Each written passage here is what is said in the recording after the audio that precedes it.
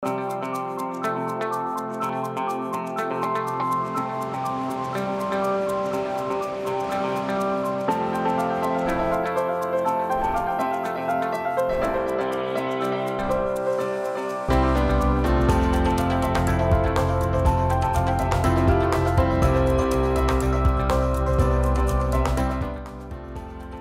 afternoon. Thanks for joining us across the fence. I'm Fran Stoddard. There's some truth to the notion goats will eat anything. While goats make great grazers, they're really better browsers. Goats may or may not eat everything, but they'll at least try. Last summer, officials in Montpelier wanted to find a way to control the spread of poison ivy along the city's recreation path without using herbicides. The solution? Get somebody's goat, or goats, as it turns out. It worked so well that the city is bringing back the goats this year. Across the Fence spoke with the herder as the goats were eating away at the problem that's plagued the Vermont capital. The goats are somewhat, focusing on poison ivy, but really we're doing just kind of a grazing, run through with the goats where they're going to eat everything, pretty much. The focus was the poison ivy. Hopefully. We knew goats eat it, we knew they can, but the test, there's so much poison ivy that there is a limit to a goat's poison ivy intake. And we've reached it, and we're attempting to see when it's finished and when they can go back to eating it. But they're awesome because they just stop eating it. If it's this bad and we don't spray, we don't do anything, it's going to be a situation where they gorge again and then don't touch it because there's just too much of it. So I think that going with these natural solutions and really doing test patches that, heck, we're behind a high school. We can come here, science, chemistry class that I probably flunked out of, come out here and, because this is the way you learn. This is, to me, the fun application of science. They're working goats. There's companies out west with hundreds of goats who seem to offer a franchise to people so that they can partially own the goats and take them out to different jobs. So maybe in a way, I don't know what this will all look like in 5 years, and especially not in 10 years. I have hopes, but I think it's also an opportunity for other people to get involved and for them to have a business that's good for the environment, that's good for the animals, and then it's good for humans to not manage animals, but to take care of them, foster them, raise them. They love people. This is they stop eating only when there's visitors, basically. When this gets done and we take up the fences and you bring your goats back, what are you going to do with the goats? Wash them. I'm just gonna Tyvek suit myself out and wash them with apple cider vinegar, baking soda. We're gonna have a whole day, the car, everything.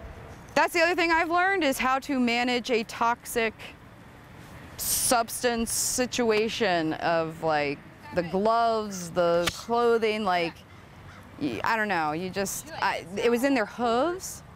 So if I approached them in their field at home in shorts, as I did, and had no plans of rubbing up on them per se, had gloves, they jump on you, cut your leg, you have poison ivy, you can't even wash it out. I'm learning, I think, tricks of the trade for the next year of doing this with more goats.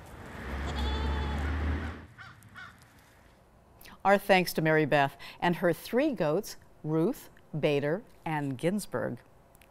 You might be interested to know a group of goats is known as a tribe. So we wish Mary Beth and her tribe good hunting this summer. For our next story, we travel from the river bottom of Washington County upland, way up. UVM researchers have been studying red spruce trees on Mount Mansfield for decades. For a species once threatened by acid rain, red spruce are now thriving. Rebecca Golan tells us how the red spruce revival happened in the Green Mountains. The toll road in Stowe might seem like an unlikely place to find a news story. But there is one here, and it's good news. What I found during that project was that, yes, they've recovered, but the trees actually were growing better than they had in the entire record of their growth. Even a tree this size can be, 40, 50 years old sometimes. Alexandra Kasiba is a staff scientist with the University of Vermont's Forest Ecosystem Monitoring Cooperative. She's talking about red spruce trees and a study she completed that produced some unexpected results. So this was really surprising. We expected them to, recover, but maybe just kind of go back to status quo. And here they were growing great, growing amazing. And so this opened up, this is how science and research happens. You stumble upon stuff a little bit unexpectedly. To understand Kasiba's surprise, we have to take a step back and look at why red spruce was an important species in Vermont. It was so valued that when Americans cleared the land in the 1800s to have hill farms and have sheep, it was the dominant tree that they were cutting out, building with, but also exporting. Burlington, as a timber mecca, exported a lot of its red spruce up and down the Lake Champlain through the Richelieu, etc. So it was a species that kind of loved to death. Paul Schaberg is a forest health and productivity specialist with the U.S. Forest Service. He comes in to investigate when there are unexplained or unexpected changes in tree health. Tree species suddenly starts to decline. The crowns are dying or its growth is going down, and we can't figure out why. It's not insects on the tree or something. Then we start doing studies to try to evaluate what's going on, why, and can we correct that? Schaberg has been studying red spruce trees here in Vermont for decades. Red spruce, from a human standpoint, is an amazing tree. It has a straight stem. It grows very well normally. It has very strong, lightweight wood. It's great for construction, but it's also really great for making musical instruments. In the 1970s, researchers noticed that the red spruce that remained, mainly at higher elevations on mountains and hillsides, were dying. But that wasn't the only thing going on then. That decline coincided with when we first realized that the precipitation coming down, rain, snow, and fog water, was very acid. This had been discovered in Europe, where industrialization happened much earlier and pollution standards were pretty much non-existent.